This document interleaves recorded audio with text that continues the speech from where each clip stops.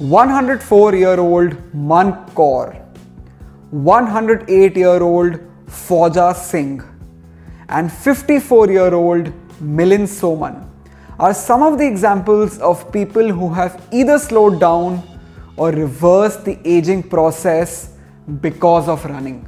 Hey guys, what's up? Welcome to Melt Your Cheese. I'm your friend Divyansh, and in this video we'll find out how running reverses or slows down the aging process. Let's do this.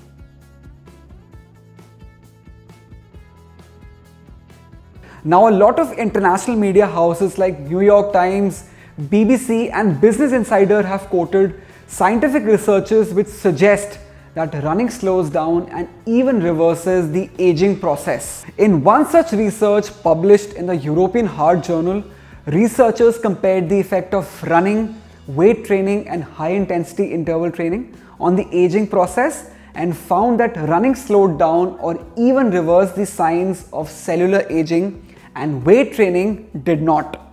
In another study, researchers found that running was better at reversing the biological age as compared to walking. But how does that happen? For that, we'll dive into biology. Now, the human body is made up of tiny cells, and these cells are further made up of more elements. One of those elements is chromosome, and each cell has 23 pairs of chromosomes. These chromosomes are protected by structures called telomeres, and these telomeres protect the chromosome from deteriorating. But as we age, these telomeres become shorter in length, resulting in chromosome deterioration and cellular aging.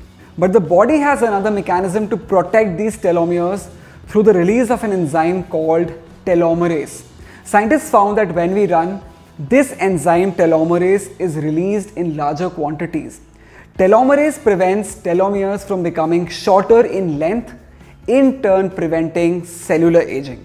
Now that was at the micro level or the cellular level.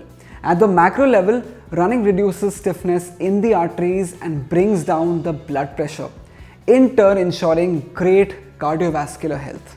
Researchers also concluded that from a human evolution perspective, running in today's day and age is very similar to the survival behavior our ancestors showcased thousands of years ago when they'd be constantly on the run while trying to fight animals and find food.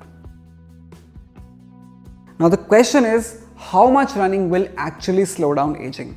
As per a lot of studies, 150 minutes per week or 20 minutes per day of moderately intense activity like jogging or 10 minutes per day of high-speed running will work wonders when it comes to slowing down the aging process. So you don't really need to push that hard for anti-aging signs to show up, but if you love long distance running, you'll reap some great anti-aging benefits. Kaur started running at 93. Fauja Singh ran his first marathon at 89 and Milind Soman started running at the age of 38. But does age really matter when it comes to running? It does. As per science, the athletic performance of humans is at its peak in 20s and 30s and it starts declining after the 40s.